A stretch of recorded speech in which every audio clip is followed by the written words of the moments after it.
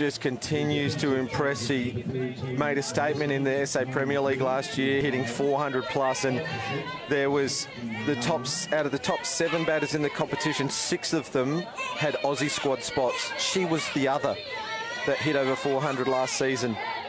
A little bit more quiet this year as she goes to centre field. No scouting on the young player as it goes to the Space Quake Sports line. She turns 2. She's confident and fast, and she slides into 3. The ball gets away. Well, how could you not be excited and happy to see that? That's why she's made the Aussie under-18 team to go to the Canada Cup later this year.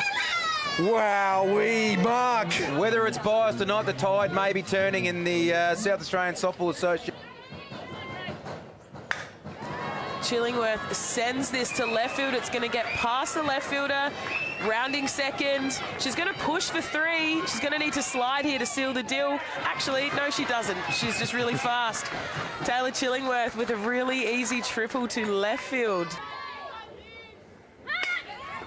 Bunt goes down. Dinah flips it over for a tight play at first.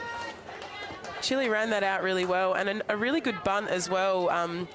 For those people watching the replay, she's done the right thing by bunting up the first baseline, advancing the shortstop. So this one's going to go into the field as well. The left fielder is just in a little shallow for Taylor Chillingworth. Obviously doesn't watch the Premier League because she can hit a long ball, and she stands up at 2. She was there in a flash. Yeah, she was. You could see straight off the bat she was keen to make more of it.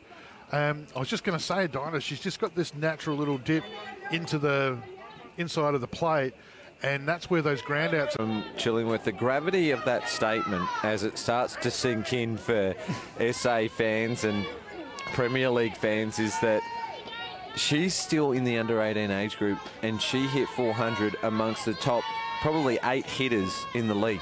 Well, speaking of unbelievable seasons, let's not lose sight of the fact that the young lady at the plate at the moment, as Eric would say here, has made history with Port Adelaide in the A grade and broken a 50-plus year, 60-plus year history thing, winning the A grade premiership. She's participated in the under-18 nationals. Ground ball through the 5-6. If it comes to her, she needs to know where she's going, which is pretty simple. It'll be a play to first. But Chillingworth rips one up the middle. It's her 3rd hit of the game.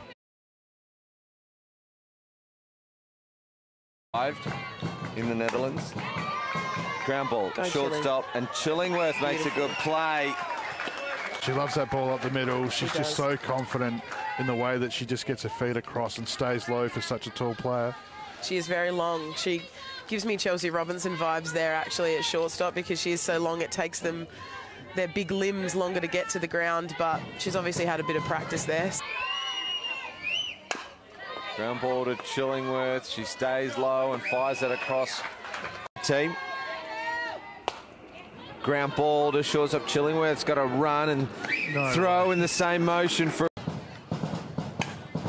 Again, first pitch swinging. Yeah, there's definitely been an intense signal by New 7-11 on the digital clock. Ground ball. Chillingworth might go for the lead runner here as